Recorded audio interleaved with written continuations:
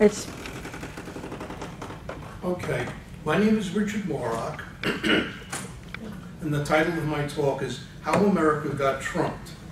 My background is I'm a post-primal political scientist as opposed to a psychoanalytic historian. I also work as a taxi driver out in Long Island, so I interact with a lot of people from a lot of different backgrounds and social classes. Not too many billionaires, though. Donald Trump's upset victory in the 2016 election was due to a combination of factors, not all of equal importance. In the final analysis, while Hillary Clinton won nearly 3 million more votes than Donald Trump, he was given the presidency by the Electoral College. This obsolete relic from the 18th century should have been reformed or abolished long ago.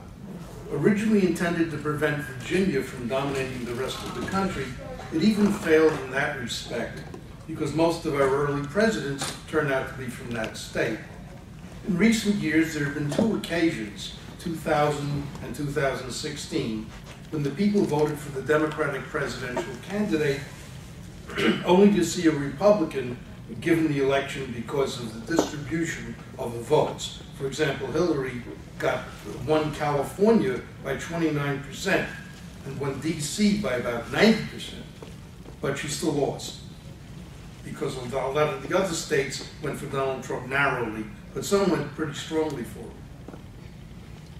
him. Curiously, none of the protest marches and demonstrations since Trump's inauguration have raised the matter of changing the Electoral College.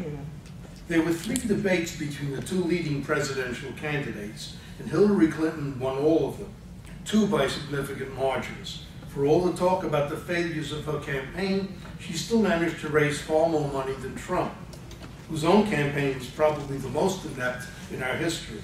The campaign manager had to be replaced twice, and at one point, the petulant plutocrat was trailing Mrs. Clinton by as much as 21 points. Many pundits have attributed Trump's victory to surviving racism. This certainly was a factor in his triumph, as I can attest after talking to my fellow taxi drivers in Long Island. But many of his supporters in states like Wisconsin, Iowa, Pennsylvania, and Ohio were Obama voters in 2008 and even in 2012. Trump did better among black voters, that is, male black voters, than either of his 2 GOP predecessors, John McCain and Mitt Romney. Of course, Trump was not running against a black candidate, nor, like Romney, was he a member of a church which once openly discriminated against its black members. But it seems odd to suggest that racist voters in swing states would vote for a black Democratic candidate one year, and then switch to the GOP in a year when both presidential candidates were white. Was America ready for a woman president? Does misogyny play a major role in Trump's victory? It turns out that even though women have been generally voting for the Democrats, Trump won a majority of white women voters while scoring in the low single digits among black women. This averaged out to less than half of the female vote, but it wasn't significantly worse than what other Republican candidates received when they were running against male opponents.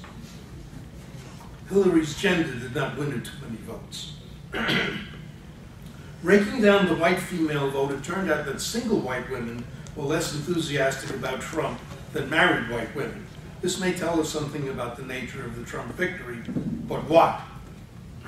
There were some who believed that the neglected heartland went for Trump in 2016, while the prosperous coasts went for the Democrats. This would not apply to Idaho, much of which was experiencing an economic boom and went for Trump anyway, or to a place like Garden City in Nassau County, New York, which is a very wealthy community which voted for Trump in a county which leaned more towards Hillary. And it is odd that resentment against the coastal elite would translate into support for a billionaire real estate mogul who lived in a Manhattan penthouse. Much of the country had been left behind to some degree by the slow recovery from the devastating 2008 recession. But why did people vote for the same party that brought about that recession in the first place? Trump's actual appeal was to xenophobia. His campaign was saturated with it. Xenophobia is superficially similar to racism, but the psychological underpinnings are a bit different, perinatal rather than edible, a belief in maintaining the purity of your society rather than keeping certain people in their place and forcing them to behave a certain way, as our parents did to us in childhood. Trump accused illegal Mexican immigrants of being responsible for crimes such as murder and rape. Although immigrants in general are less likely to commit crimes than native-born citizens. Of course, if you take a group of millions of people, you can always find some lawbreakers among them. There was the well-publicized promise to build a wall along the Mexican border, and there was also the proposal to ban all Muslim immigrants on grounds of their religion, which was an unconstitutional suggestion and undermined Trump's later plan to exclude only immigrants from certain Muslim-majority countries. As it happens, none of the terrorists who've inflicted death and destruction on the United States since 1993 came from any of the countries on Trump's list. 15 were from Saudi Arabia, 3 from Egypt, and 5 were born in the United States.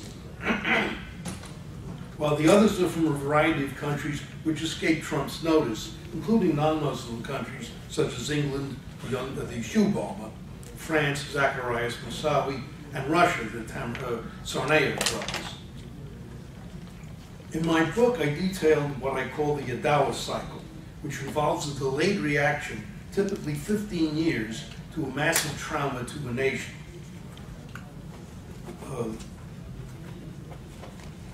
The original incident was in Italy, where 15 years after the Battle of Yadawa, you started to have a real thirst for war, which led to the war with Turkey, and then after that to World War I, and that led directly to fascism. In Germany, Germany's unexpected defeat in 1918 led to Hitler's victory 15 years later, 1933. There are other examples from China, Russia, France, Japan, and several smaller countries, and now it is America's turn. We should expect to find a traumatic experience 15 years prior to Trump's election, and it turned out it's the terrorist attack on September 11, 2001, almost to the very month. For the first time in its recent history, the U.S. felt vulnerable, not to a powerful nation like Japan, which had a large state-of-the-art navy in 1941, but to a shadowy band of fanatics with obscure aims. Our initial response was summed up in the slogan, "United we stand," indicating that there would be no scapegoating of innocent Muslims in response to the terrorist attack. 15 years later, this has changed. Part of the reason for this is the normal turnover of the population, and as an increasing percentage of our electorate consists of young people whose political ideas had been formed 15 years earlier. There are also the 2 massacres of innocent civilians in San Bernardino and Orlando, which had the effect of promoting Trump's fortunes. Orlando happened in the middle of the campaign, and Trump's support increased substantially in its wake. Most Muslims in America may be loyal and law-abiding, but it is now clear that a few are not. And how are we supposed to tell the difference? Trump's original suggestion that we should ban all Muslim immigrants until we know what's going on struck a chord with many Americans who might not have supported his views on economic or social matters. If Trump did better among married white women than single ones, this may be because single women are often concerned first about their careers, while married women worry more about their family's safety. What was going on in San Bernardino and Orlando, and I would be happy to explain it to our new president, is that Al-Qaeda is trying to avenge the death of their leader, Osama bin Laden, something that our counterterrorism experts might have seen coming. The hijacking of Malaysian Airlines flight MH370, which I discussed last year in an earlier presentation, saw Pakistan and Al-Qaeda cooperating closely with each other. It gave Al-Qaeda leverage over Pakistan. Al-Qaeda knows what happened to the plane, that it was hijacked in Pakistan. It never went into the Indian Ocean. That's why they haven't found it. And it allowed them to mobilize Pakistan's network of agents in the United States, which has been active for decades. I even saw them in action back in 1970, to wreak their vengeance. The gunman in San Bernardino, Saeed Rizwan Farouk, was born and raised in the United States, but spent a year in Pakistan, apparently being trained as a terrorist. His wife, Tafshin Malik, was born in Pakistan, but had spent most of her life in Saudi Arabia, the same country which cooperated with Al-Qaeda on 9/11. Trump himself noted this during the campaign, but the first country he visited once he became president was Saudi Arabia, where he attended a big summit meeting and hailed Saudi Arabia as an ally in the war against terrorism. Well, with allies like that, we don't need enemies. Said Farouk's original plan was to attack Disneyland, most likely during the Christmas vacation of 2015, when it would be filled with families with children.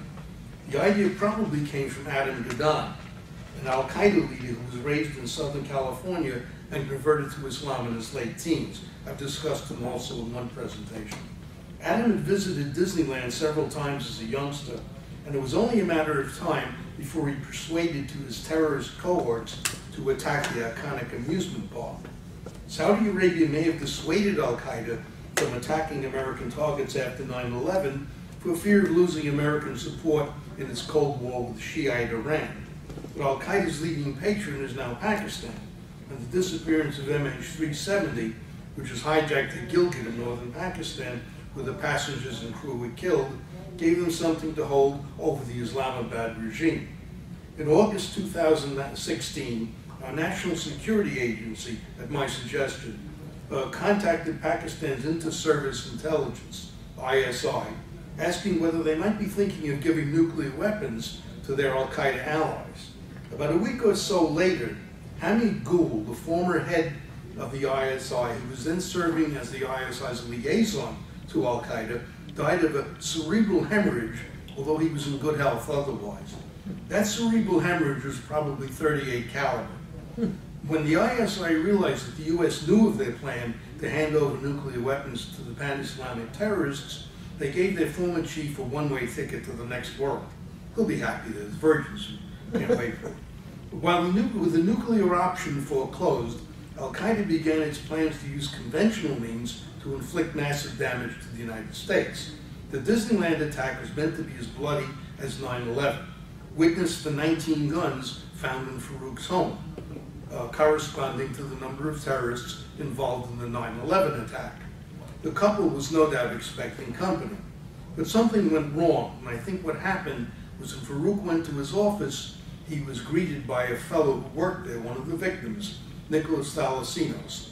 This man was an Islamophobe and a bit of a nutcase. He'd been on the internet denouncing Muslims, denouncing President Obama as a Muslim, and I think what happened is he said to Farouk, well, you rackheads going to blow up Disneyland now. This is in relation to what had just happened in Paris. Unfortunately, he was talking to the very guy who was planning to blow up Disneyland. He had no idea. He was just being sarcastic. And Farouk probably thought that his plans were leaking like a sieve. His fellow workers knew everything about it. So he went back to his house, got his wife, 2 guns, and went back and killed everybody, including Thalassinos. As tragic as this event may have been, it could have been far worse if the original plan had succeeded. Once again, as with the nuclear weapons, the US dodged the bullet. Months later, during the summer of 2016, as the presidential campaign heated up, the FBI was warned, again by me, that there could be another terrorist attack, either against Disneyland or Disney World in Orlando, the place that Omar Mateen was checking out. The FBI, which had already questioned Omar Mateen on 2 occasions, concluding that he was no threat, I wonder what they think now, did nothing, although a single phone call to Omar might have averted the Pulse nightclub massacre and saved 49 lives. Apparently, Omar Mateen had been looking at Disney World, but concluded that a lone gunman would not be able to inflict a large number of casualties there. A big amusement park would have too many places for the victims to take cover.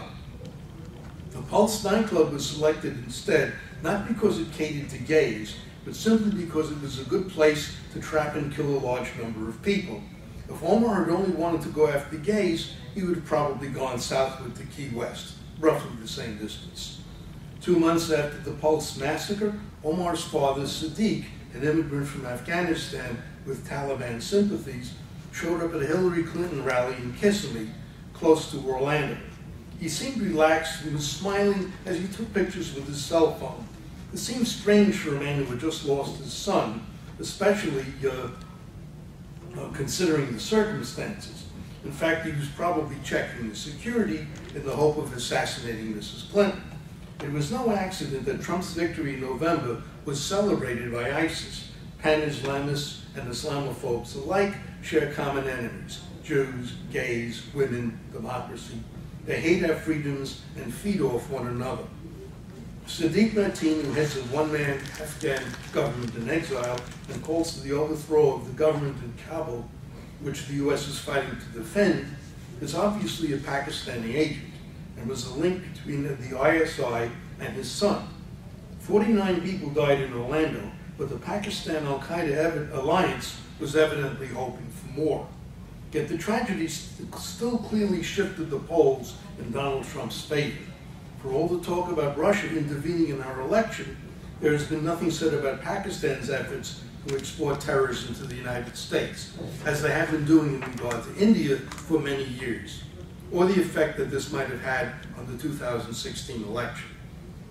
The man directly behind the San Bernardino and Orlando massacres was Tariq Aziz, until recently the Pakistani defense attaché in Washington, and once the top aide of his old friend, former Pakistani dictator Pervez Musharraf. Aziz is the man who tipped the CIA off to Osama bin Laden's location in Abbottabad and was generously rewarded for this by our government, receiving most of the $25 million reward. The information was apparently confirmed by waterboarding a captured Al-Qaeda courier, but detailed in the film Zero Dark 30, showing our spies calculating that a compound that contained 3 women must also house their 3 husbands, presumably including bin Laden, was pure fiction. As everyone outside Hollywood knows, a Muslim man is allowed to marry up to 4 wives. Tariq Aziz knew bin Laden's location because he was the one who set him up there in the first place, to protect Musharraf after Al-Qaeda made 2 attempts to assassinate him back in 2003. Bin Laden, in exchange for removing Musharraf from his death list, received a 3-story compound with a communications center on the 2nd floor and was able to fight the Americans in Afghanistan, where Pakistan had been conducting its proxy war for years, originally with U.S. help against the Soviets. Officially, Pakistan only wants a friendly government in Kabul so that it will not be facing a 2-front fight if it is attacked by India, which it never has been. There have been about 5 wars between Pakistan and India. Pakistan started every single one of them. They're not worried about Afghanistan. They want to annex it. That will give them access to the former Soviet Central Asian republics, which have enormous amounts of oil, vast agricultural land, and industrial base, mostly in Tashkent, and millions of people. This would create a major power, which would be a revival of the empire of Tamerlane, complete with the mountains of severed heads that they've got over in Bangladesh. And this state that size, with access to the sea, oil, nuclear weapons, 250 million people, could be a major power in the world. Al-Qaeda is favoring this, and Pakistan needs Al-Qaeda to win over the Muslims of Central Asia, because that's the only thing they have in common, which is religion. After the overthrow of Musharraf, Aziz was reassigned to the Washington embassy, where he made contact with the CIA, and figuring Musharraf didn't need protection anymore, sold out bin Laden for the reward. Ironically, Al-Qaeda is now trying to avenge his leader's death by relying on the very individual who betrayed him to the U.S. in the first place. The FBI has been asked repeatedly to arrest Sadiq Mateen, but nothing has been done.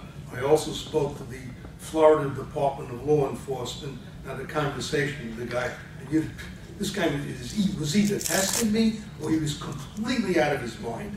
I looked at the Google Earth and I saw mass graves on either side of the estuary. So the town is in a very narrow valley. It was the only place they could have buried them. And I said, it looks like the mass graves. It was right on the route if the plane had gone north, which the Thai radar spotted it doing. And the British said, no, it went south. And they've been looking for it ever since. They still haven't found it. And he was telling me, well, maybe the Pakistanis had dogs to chase away the birds, Canadian geese in Kashmir. And the dogs would dig rectangular holes perfectly rectangular, two of them matching on each side of the airstrip, about 200 square yards or more in size. I don't think so. And we also got into it on the Kennedy assassination. And I was telling him, you look at the Warren report, it says that Kennedy was shot from the front, he had a large gaping hole in the rear. He said, well, you don't know anything about ballistics. What I do know is you don't get a large gaping hole from an entrance wound. This guy, he may have been just testing me, but he may have been completely nut. And they didn't do anything. Sadiq is still at large.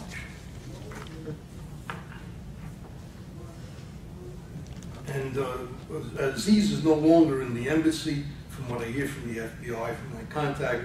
But if Sadiq were to implicate him in the Orlando massacre, if he's back in Pakistan, he's going to meet the same fate as Hamid Gul, I suspect. The FBI receives $3 billion a year, to fight terrorism. They dropped the ball with Omar Mateen, giving him a clean bill of health. They did nothing when they were warned about a possible attack in Orlando. They were asked by Russia about Tamerlan Tsarnaev, the leader of the Boston Marathon bombing. But they replied he was not a threat. They were warned about Major Nadal Hassan, the Fort Hood killer, and did nothing.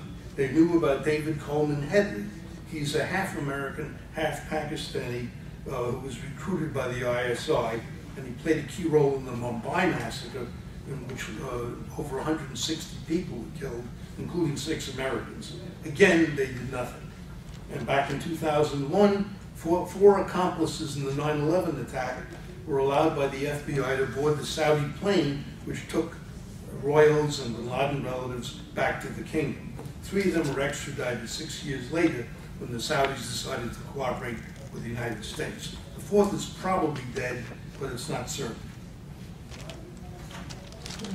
The 9/11 attack on the World Trade Center and the Pentagon, plus the more recent massacres in San Bernardino and Orlando, particularly Orlando, fueled the xenophobia that led to Donald Trump's election.